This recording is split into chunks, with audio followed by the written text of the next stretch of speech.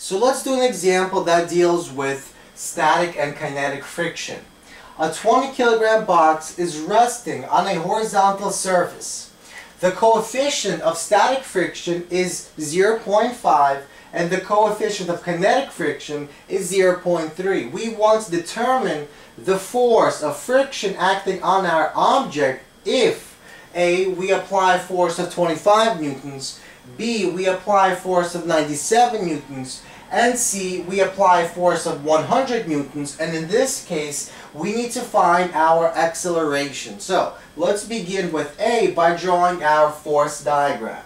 So, we have our object and we have two opposing but equal forces that are acting along the y-axis. So that means our box will not move along the y-axis. What about along the x-axis? Well, to determine whether or not our box actually moves when we apply force of 25 newtons, we want to determine the maximum frictional force due to static friction. So, the maximum static force is equal to, well, we take our coefficient of static friction and multiply it by a normal force. So 0.5 multiplied by 20 kilograms multiplied by 9.80 meters per second squared, and we get a maximum frictional force of 98 newtons. So this is the maximum force due to friction that will oppose our motion. Any force equal to this force or smaller will not create motion because the frictional force will oppose it.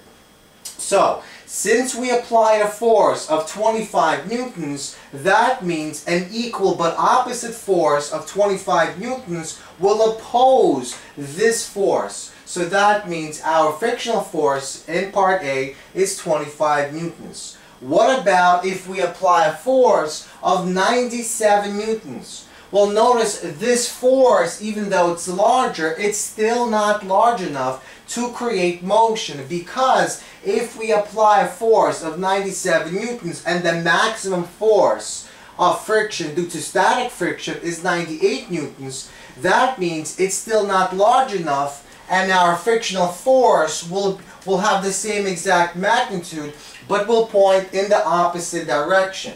What happens if we now apply a force of 100 newtons as in part C? Well, now notice 100 newtons is larger than 98 newtons, and that means this force of 100 newtons that we apply onto our box in the x direction will begin motion. Our object will accelerate.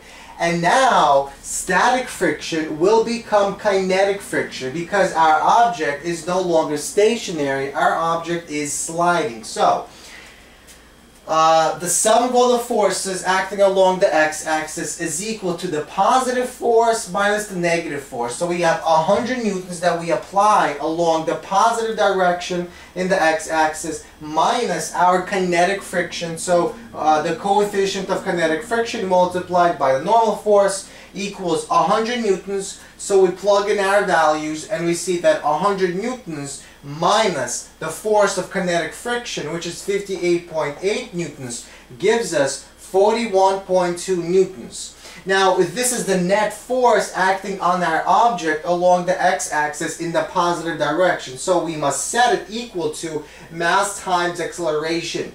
So we bring over the mass and we find that our acceleration of the object when a net force of 41.2 newtons is applied is equal to 41.2 newtons divided by 20 kilograms our mass, and we see that our acceleration is 2.01 or approximately 2.1 meters per second squared.